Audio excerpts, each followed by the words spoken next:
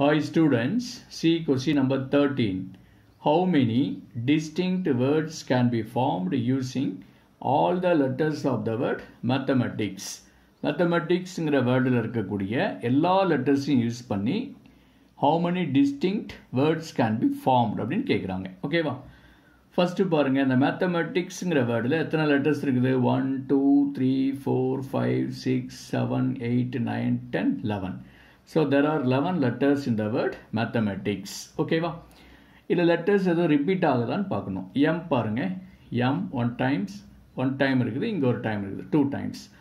So M occurs twice. ஓகேவா? அடுத்து ஏக்கு வாங்க, 1 2. ஓகேவா? So A occurs twice. அடுத்த டீக்கு வந்தீங்கன்னா இங்கே ஒன்று இருக்குது, இங்கே ஒன்று இருக்குது. So 2 times. So T occurs twice. ஓகேவா? அடுத்த H occurs once.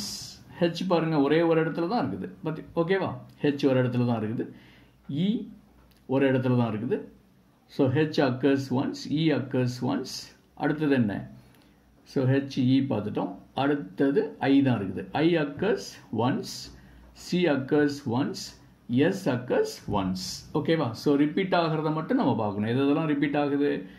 M occurs twice, A occurs twice, T occurs twice. அதாவது 2 times, 2 times, 2 times. ஓகேவா? So required number of permutations equal to என்ன வரும்? total number of words, total number of letters எவ்வளோ இருக்குது? 11 இருக்குதா? So 11 factorial by 2 factorial into 2 factorial into 2 factorial. ஓகேவா? That's all. Can you understand this problem? The ones அப்படின்னு வரதெல்லாம் விட்டுணும். ஓகேவா?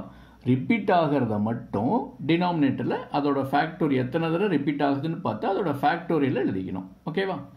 So M வந்து அக்கர்ஸ் ட்வைஸ் அப்படிங்கிறனால 2 ஃபேக்டோரியல், A அக்கர்ஸ் ட்வைஸ் அப்படிங்கிறனால 2 ஃபேக்டோரியல், T அக்கர்ஸ் ட்வைஸ் அப்படிங்கிறனால 2 ஃபேக்டோரியல்.